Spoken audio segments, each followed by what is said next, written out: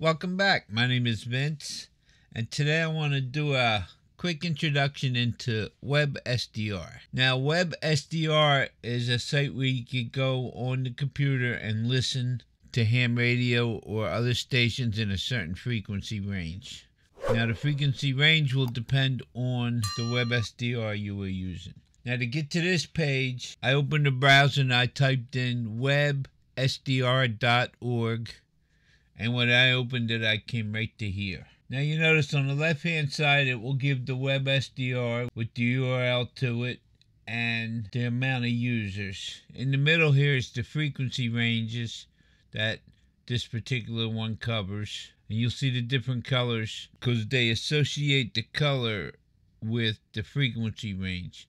You'll see this is only one frequency range, so it's only one color, where this has multiple and this has multiple. On the right hand side, it tells you which antennas are being used. And it's spaced here for like the 0 to 2.0 megahertz is covered by this G5RB double. And then you go up to this frequency range and you got a NBIS G5RB. And then down here, this G5RB double covers two frequency ranges. Now, when I'm looking for a Websdr to pick up a particular station, I try to get close to that station, but I don't want to be too close where the signal can go right over my head. I try to catch it on the first hop, which is usually 500 to 1,000 miles from the station I'm trying to reach. Unless you are looking at a NBIS antenna, which is low to the ground, which you'll see this is at 3 meters, which means it's approximately 9 to 10 foot off the ground. Now, when I'm looking for one, I like to find one that has a low noise and is actually a receiving loop. That tends to give me the best results. Now what you could do is you could click on the link, or you could click anywhere on it, and it usually opens up to the page. Now it'll start and it may not have any audio, so you got to look somewhere on the page. Usually right here in this section right above it, you'll see something that says start audio or start Chrome audio or something of the sort. Click that. Goed, het is eigenlijk audio een beetje afhankelijk natuurlijk van de jaargetijden. Now, I was fortunate to be on a frequency where somebody was on this one, so he came right in. To tune, you can just click on another signal, and then you can use your mouse wheel for fine-tuning.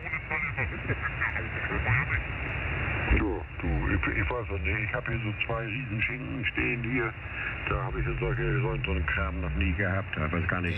Die habe ich mal von Difona, das sind so große Teile. Das ist noch ziemlich schwer. Naja, wie gesagt, ich hatte mir dann ja letzte Woche ist das, glaube ich, angekommen, oder ist das auch schon 14 Tage den FT10 bestellt und noch ein Mix dazu und dann noch so ein kleines schnuckeliges Netz.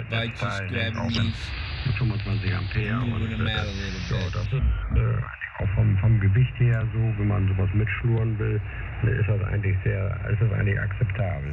Ja, und das war auch noch günstig, ne? Für einen Huni kann man da nicht meckern. So, ich muss aber tatsächlich nochmal auf die Straße. Nicht so ganz genau, wann ich wieder hier bin. Which I find works best in CW. Erstmal noch nach Altinhausen meine Mädels einladen. I got a little waterfall here, but in diesem Sinne, heute Abend von meiner Seite etwas kürzer, aber ich muss noch mal los, sonst krieg ich weg. Jo, alles klar, tschüss. But I prefer put that back. Jawohl, Uwe, auch gehört und Thomas. Over here you got your volume control, you got a manual squelch. Noise reduction. Ja, siehst du, Uwe, moin, ne, guck. Jo, auch für euch allen schönen guten Abend da, ne? Wird noch so ein bisschen was. Actually, here it changed the tone. Ja, da bin ich aber weg. Ach, da bist du weg. And I'm gonna exit out of this one.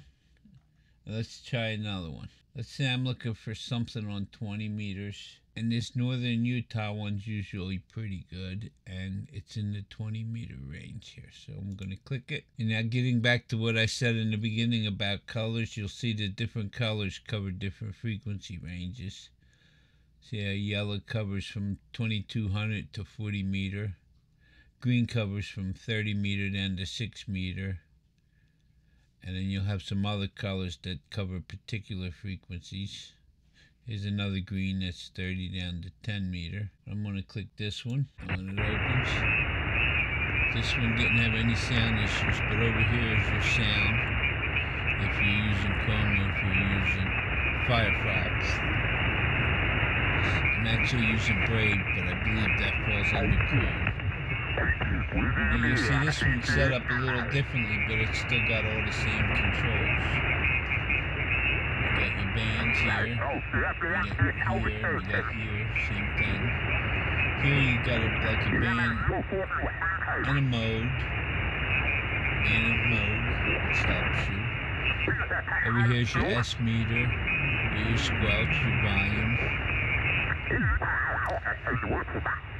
This one actually gives you a notch filter, and it also gives you a CW control. If you scroll down a little further, it tells you there's 157 users, and it kind of gives you the frequency ranges of the users. Let's back out of that one. Now, what's also good about this is sometimes you could go and try a band that you've never used before to get a little familiar with it. Well, I hope this was interesting. I hope it gave you a new tool. You could use it during nets to hear someone you can't hear, or you could use it chasing DX. Remember, there'll be a time delay, and you also have to turn the volume down on the Websdr before you try to transmit into a microphone, or you'll have a self-oscillating issue. Please remember to subscribe, ding that bell. A like is always appreciated. 73.